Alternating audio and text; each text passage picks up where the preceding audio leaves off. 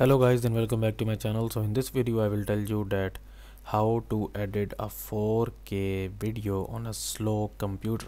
So if your PC or laptop is slow and you want to edit a 4K video, it's how you can actually edit it. So here you can see that. Let me just decrease the volume first.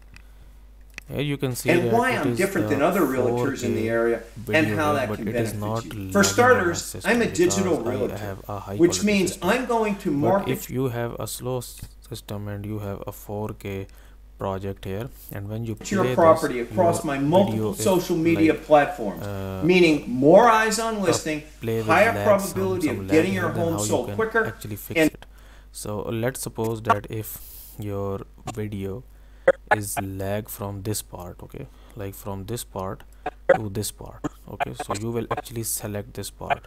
So how you can select this part? You will actually get the cursor here and you will press I, and then you will take the cursor here and then you will press O.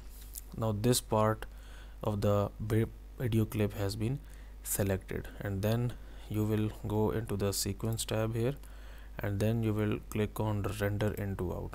Okay, so what this will do is this will actually render this part, this specific part of this clip here, and when you play this specific part again, your video clip will not lag. Okay, so now as you can see that we have rendered this part here, and officer candidate school. Did about 7 years in the Navy. I saw combat in Desert Storm. And you also see that this part, like from this to this, is changed because we have rendered this part. Okay, the other whole part of the video is yellow because we didn't render it.